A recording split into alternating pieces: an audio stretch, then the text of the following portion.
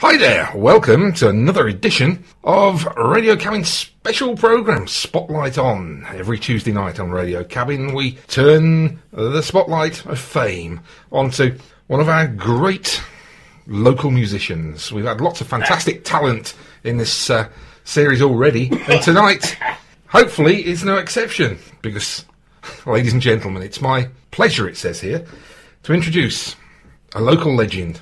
He's here. He doesn't come cheap either.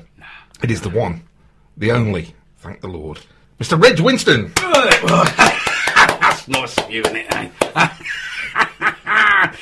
I'm here at last, Mick. I'm here. Make the most of it. I'm off the streets. And I'm out the pub as well. That's strange. I can see loads of cans in the corner, though. So yeah, well, I've brought some back up. You haven't come empty-handed, as it were. No. It's, well... As long as you clear up afterwards. I'll clear off. You can't do that. You've got loads of talking. And you're going to play some music as well. Yeah. Talk about your life history. You're going to love hearing that, I'll tell you. So am I. Right, well, come on then. What Reg. Well, we all start at the beginning in this show. Yeah, right. Okay. Right, where do you come from? Are you from this planet? Well, yeah, no, don't be like that. No, yeah. I'm from London, yeah. Well, that's obvious. Yeah, I was apparently I was born in a pub in Lambeth. It was called the Wandering Star. Oh. A lovely pub. Doing the Lambeth Walk then, I wasn't born in the pub. I was born just outside, under the pub sign. So you were in the gutter right from the start? Yeah, I was, yeah. and I was born under the Wandering Star. Oh, blimey. Have you actually chosen that song to be played like that? I hope not. I can sing a very deep version of it, yeah. Can you? I was born, but I won't do it. No. You just did. Hey? You just did? No, I didn't. No. Oh, right. I should have got a spittoon for in here, shouldn't I, actually? No, as long as there's somewhere to put my tins, I don't mind. I'm happy with that. Right, so... It's nice in here, isn't it, eh? It's a wonderful studio. It's huge, isn't it? It's not what I expected. Right. Squeaky chair.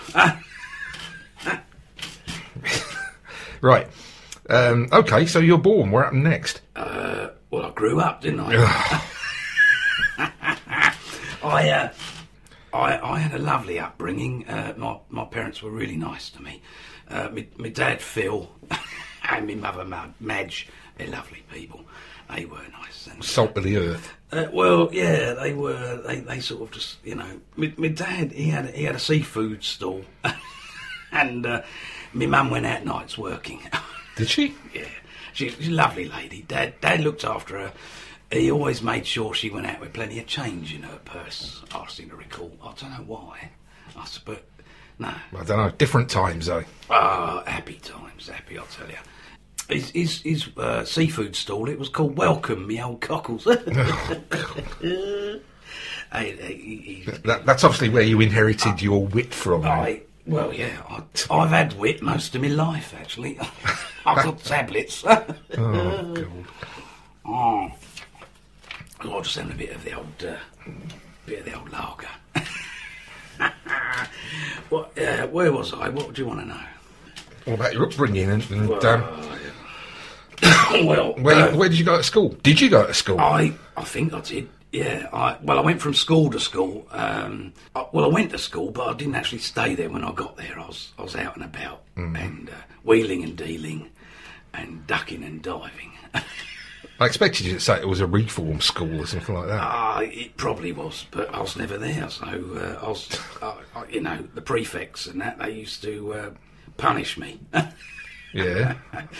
And so I ran away quite a lot. I played truant. Yeah, and football. Yeah, yeah, basically.